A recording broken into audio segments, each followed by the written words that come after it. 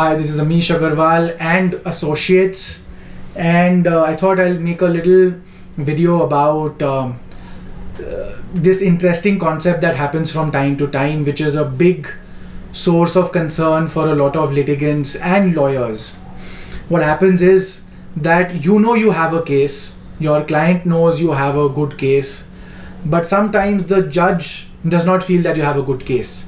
And at the very inception, the very beginning of your case itself, sometimes the judge suggests to you in oral terms, nothing in the order sheet, that perhaps it will be better that you finish off the case at this stage itself rather than pursuing this litigation because it might not make sense for you.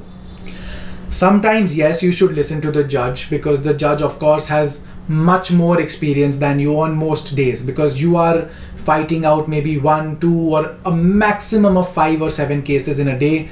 The judge is seeing, reading files pertaining to that nature about 50 or 60 times every single day. So of course he has much more experience. In some situations though, the judge will pick up a garb of concern and will try to tell you that you should not pursue this case for any other reason. Let us not jump to conclusions quickly and say the judge took a bribe from the other side. That does not happen as often as you might like to think. What does happen though is sometimes complicated cases, sometimes embarrassing cases. And in those situations, sometimes the judge says, I don't want to deal with this messy situation. I am going to very, very strongly suggest mediation in the matter. Mediation and then settlement in the matter.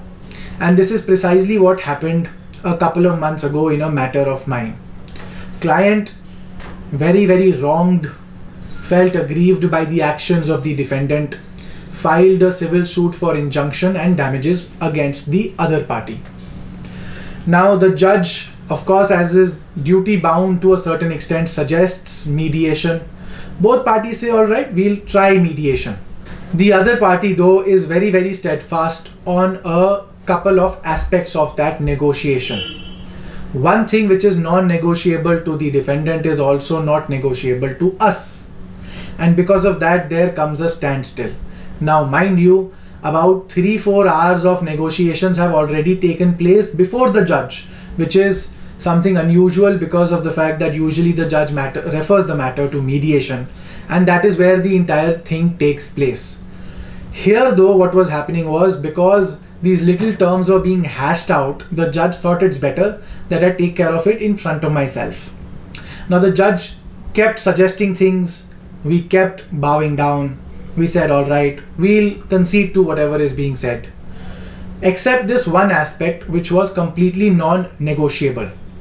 On this stage, my client asks me, if the judge gets angry, he will anyways not decide the matter in my favor. What's the point on being steadfast on this particular thing? Let us concede to that as well. I explained to my client that in this particular situation, even if we say that we are not amenable, we don't want to negotiate or concede to any terms on this particular aspect, what will happen is that the judge will grant the other party time to file their written statement, after which we will file our replication. Matter will be fixed for admission and denial of documents as well as for framing of issues. After that, arguments are going to happen. One or the other party is going to move one sort of application or the other. In the middle of all of this, before there is any chance for the judge to so-called inflict any damage upon us, even if he, presuming for a second, becomes so angry that he says, let me show them the consequences of not listening to me, the actual damage that he can do at any point of time will be at a much, much later stage. At the very least 2 years from the date that we are discussing this. In this kind of a circumstance, does it make sense for us to bow down to a thing which is unacceptable to us just because we are afraid that the judge will get angry? And when my client heard this, my client said, all right, let us do this, because I find this particular aspect to be non-negotiable.